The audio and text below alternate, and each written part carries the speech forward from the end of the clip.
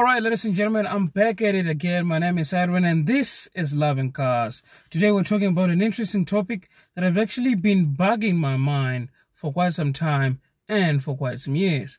Why does South Africa uses cab over trucks?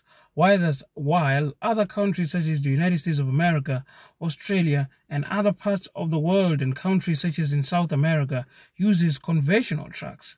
Now, in order to differentiate the two, we need to explain what are cab over trucks and what are conventional trucks. Then we'll come to the reason why South Africa chose to use cab over trucks instead of conventional trucks. Well, cab over trucks are trucks that actually have a flat face design, and the cabin of the truck is mounted on top of the engine together with the chassis that holds the entire truck and the place where you hold the fifth wheel. That's where the trailer gets attached.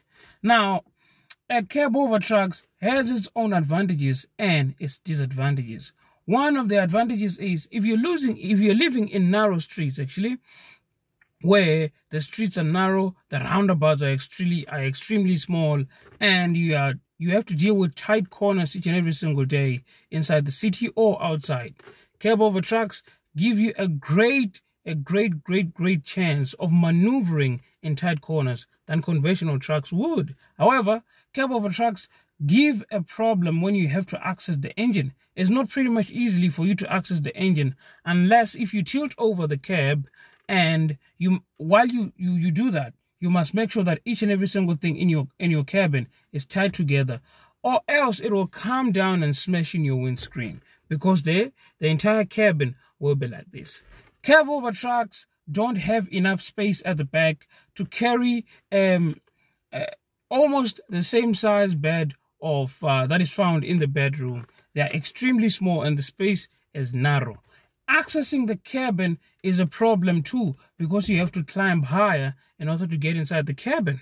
Now, conventional trucks are actually great because they give you an ample amount of space at the cabin at the back, and they also offer easy access to the engine when you have to fix it, because the driver sits behind the engine watching or looking over the long hood, what is called the bonnet in South Africa, ahead of him. So there is an ample amount of space at his back, and the bed is bigger, and the compartment is a little bit larger compared to that one in the cab over trucks. So now we come to the real reason.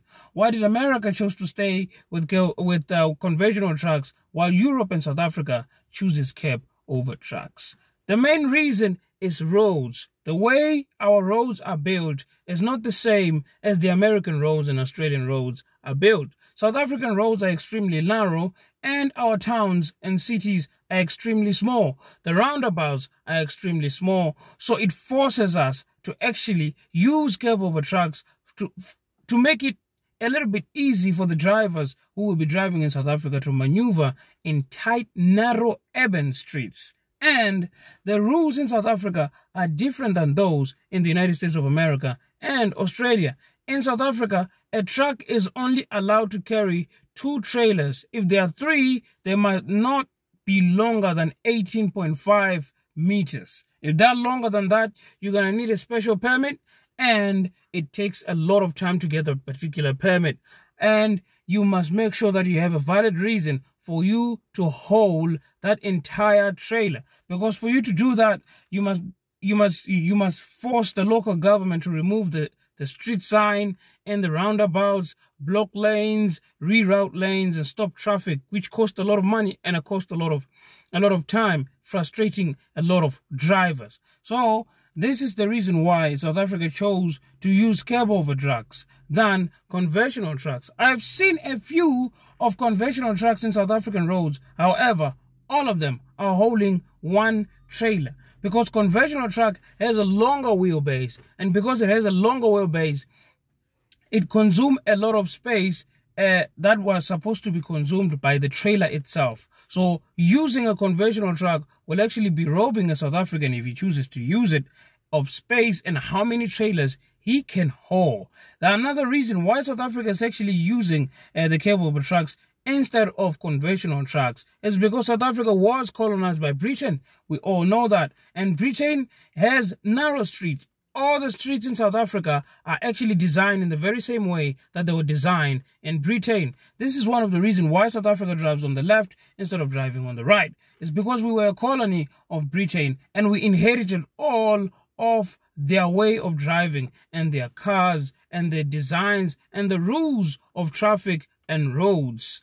All of them have been inherited by South African. So why is it that Europe, Britain and other countries such as South Africa use cabover trucks while the United States of America and Australia are using what we call conventional trucks? Well, if you go to Australia, you will find that Australian roads are built differently from those that are in Britain and in South Africa. Although Australia is a former colony of Britain, they themselves decided to do things a little bit differently due to the ample amount of space that they have between states that they have in Australia. So because most states will need highway, inter-highway to join each other, they actually had the choice and the ability to use the conventional trucks, because a lot of truck drivers in Australia own their trucks, and because they own the truck, they spend a lot of time living in their trucks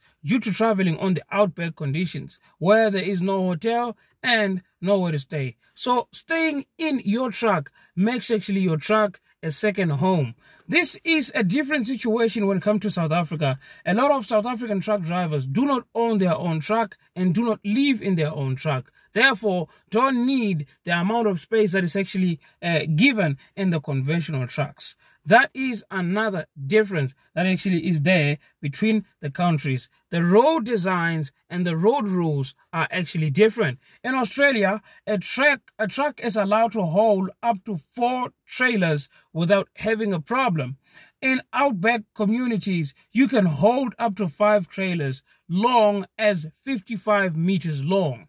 That is more than double of the amount of trailers and length allowed in South African roads. So if you want to practice that in South African roads, it will be disastrous because our streets are narrow, our roundabouts are extremely small, and our towns cannot accommodate such long trucks with so many trailers. America, on the other hand, has wide streets.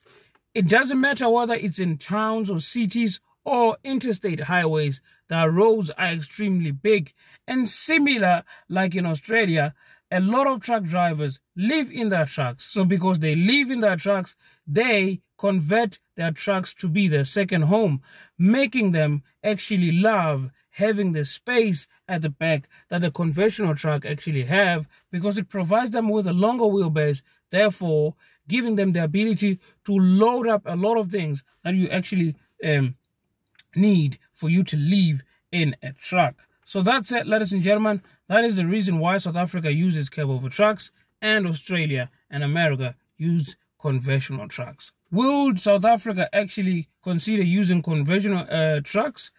I actually doubt that, because one, South Africa doesn't produce its own trucks. We depend on Europe in buying our own trucks. Two, our road infrastructure cannot allow us to do that. So if it's not broken, don't fix it. That's it, ladies and gentlemen. My name is Edwin, and I'll catch you again next time. This is Loving Cars.